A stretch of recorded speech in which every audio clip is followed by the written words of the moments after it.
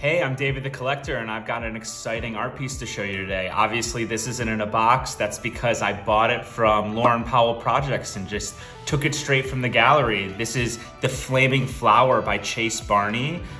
It's a piece that I bought from the Cute Gloom show. You can check out my video on the Cute Gloom show on my Instagram and on Lauren Powell Projects Instagram as well. I really love this show. Lauren Powell always puts together amazing group shows as well as solo shows with installations and more. You can check out her hiking club, and I just really love this flower by Chase. Chase is actually showing at the Leighton Space, a gallery run by Kaylin Strauss and Emily Youngbeck.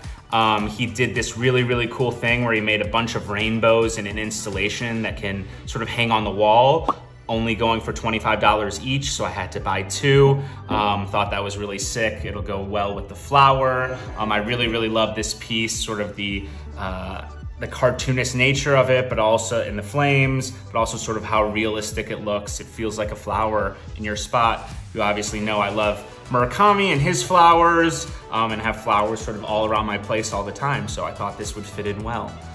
Thank you so much for this piece, Lauren and Chase. Have a good one.